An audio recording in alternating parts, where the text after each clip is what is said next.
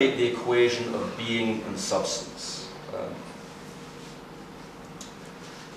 So the question is, well, does Bergson then, on his own, in order for Bergson to succeed, in order for Bergson's account to be credible, he must be, his description of the character of duration cannot be smuggling in any kind of unavowed conceptual prejudices. And the title, the French title of Bergson's book is The Immediate Data of Consciousness. It's translated as Time and Free Will, but I mean, it's the immediate data of consciousness are precisely what provide the starting point for Bergson's entire project.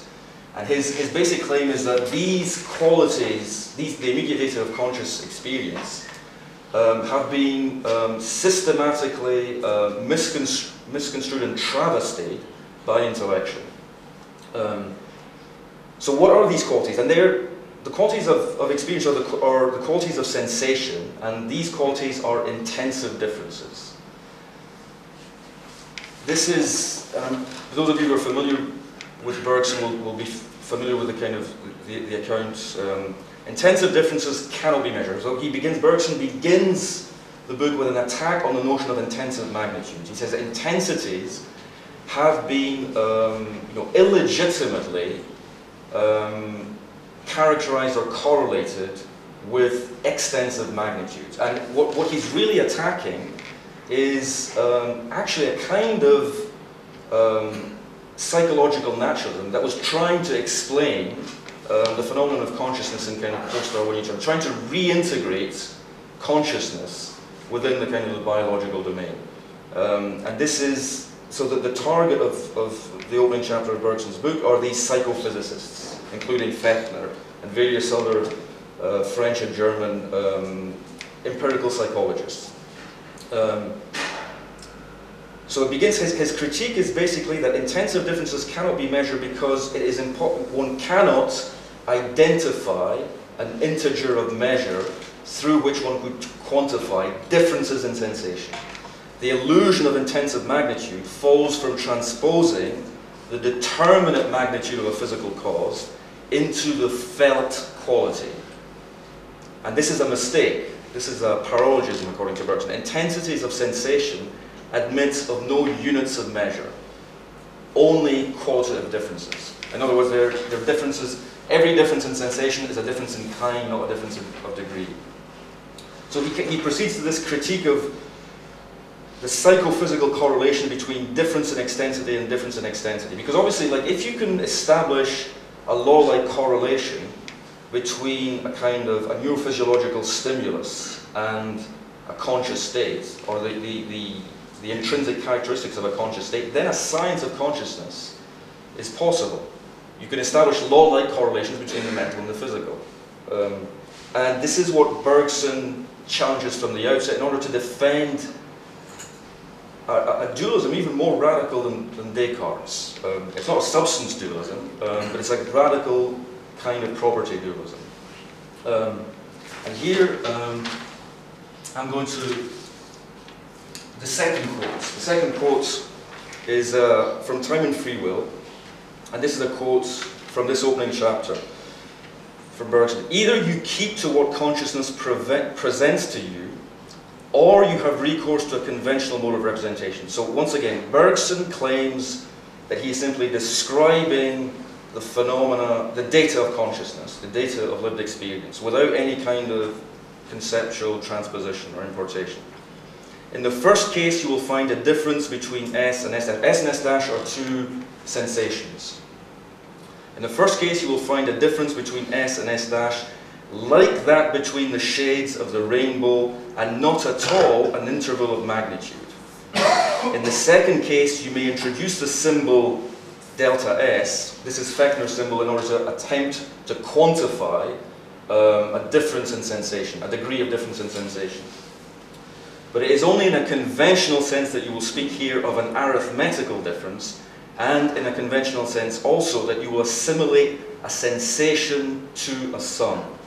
The mistake which Fechner made, as we have just seen, was that he believed in an interval between two successive sensations, S and S dash, when in fact there is simply a passing from one to the other, and not a difference in the arithmetical sense of the word.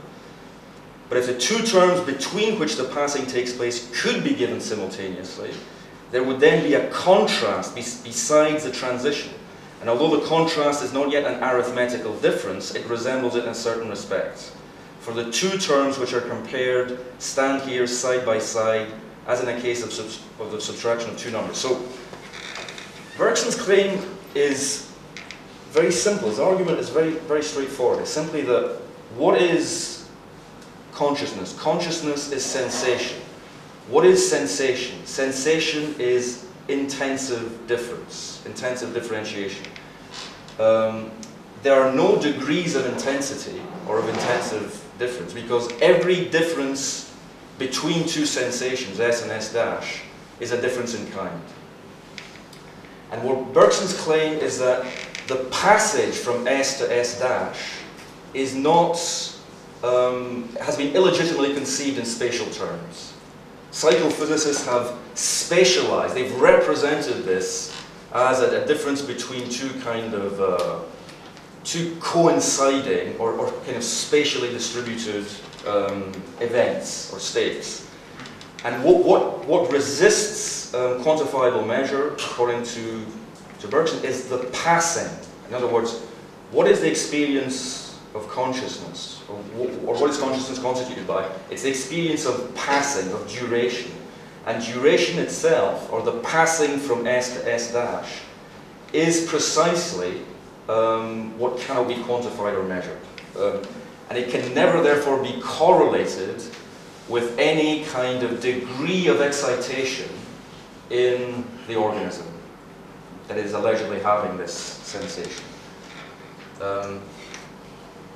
So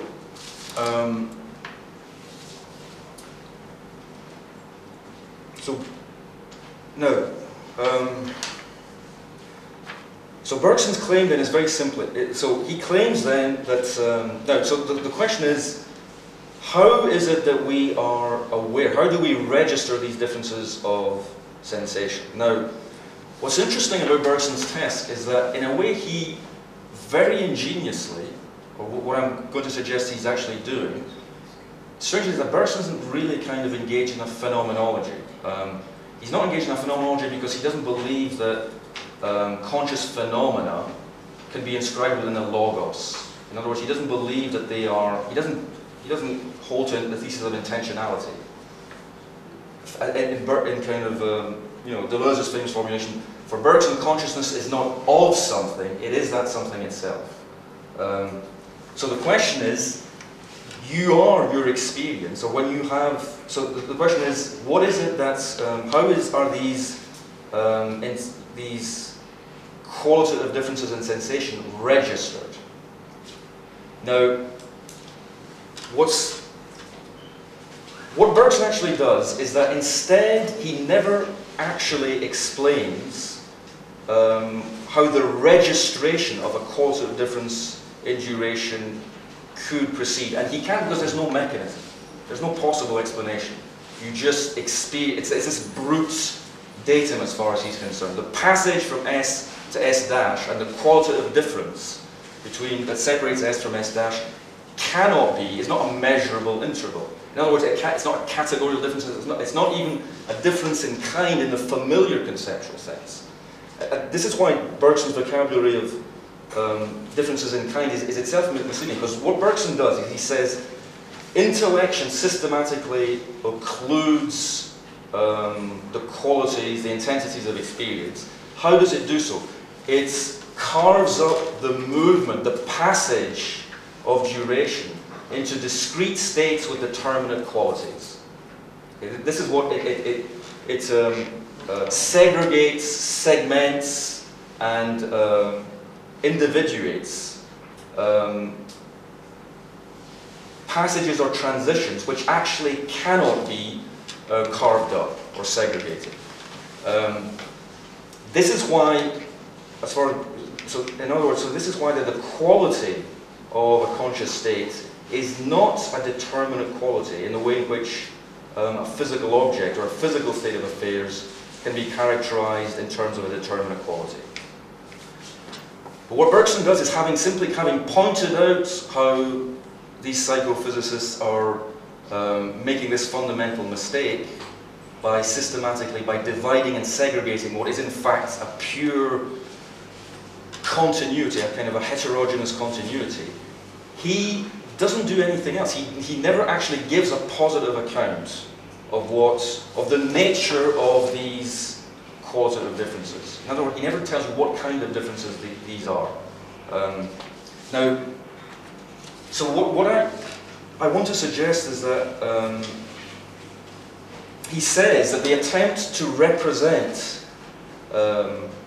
he says all our misunderstanding of the intrinsic character of duration comes from intellection. Intellection illegitimately kind of superimposes the distinction between states and qualities onto the flow of duration and makes it seem as if the succession of conscious states could be understood in spatial terms, as a kind of, the linear unfolding of a physical movement. And this is what Bergson will famously denounce as the kinematographical illusion.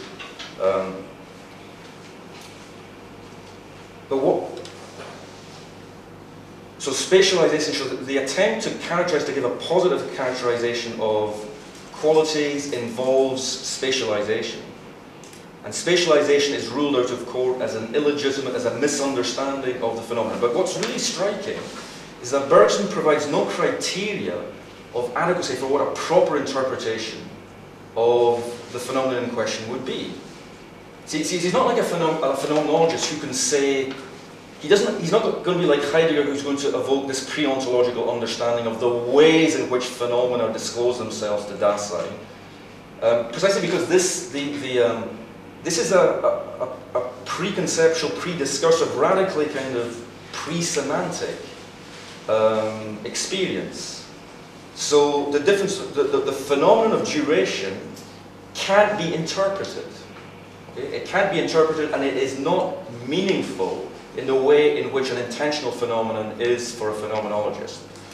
The consequence of that is that Bergson provides no criteria by which you could distinguish between a proper characterization of an intensive quality and an improper characterization. And what he actually does is that he superimposes this a concept of duration as pure qualitative heterogeneity onto our experience and says this is how we ought to describe our experience.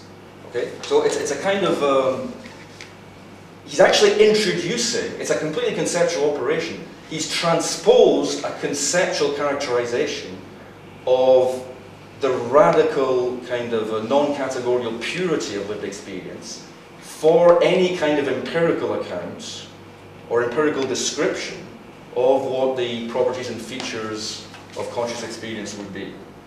So in other words, it's precisely the mixture of space and time, of extensity and intensity, that Bergson analyzes and decomposes into extensity without quality and intensity without quantity. The fundamental dualism that governs all of Bergson's work, intensity and extensity, space and time, is completely conceptual.